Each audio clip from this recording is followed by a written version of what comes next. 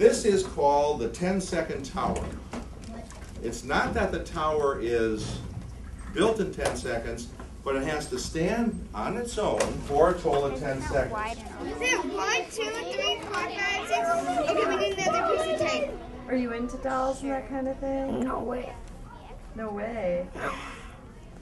Last time I played with dolls, I was like 4 maybe. It's important to have women and a really diverse group of people because you bring diverse perspectives to the problems that you're trying to solve. You know, you see things maybe in a different light. You have different experiences because of your childhood, the way you've been brought up. Start to design what you want your rocket to look like. I'm cutting these parts for the rocket, like the wing. I'm finding an idea for the egg to be safe. The first airbags came out just on the driver's side.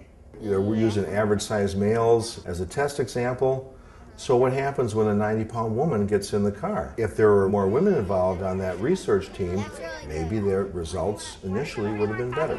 I got this science kit for Easter. I like making potions in my room. I would like to build a robot someday, one that makes ice cream.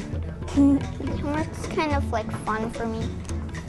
Oh, you get to like learn in different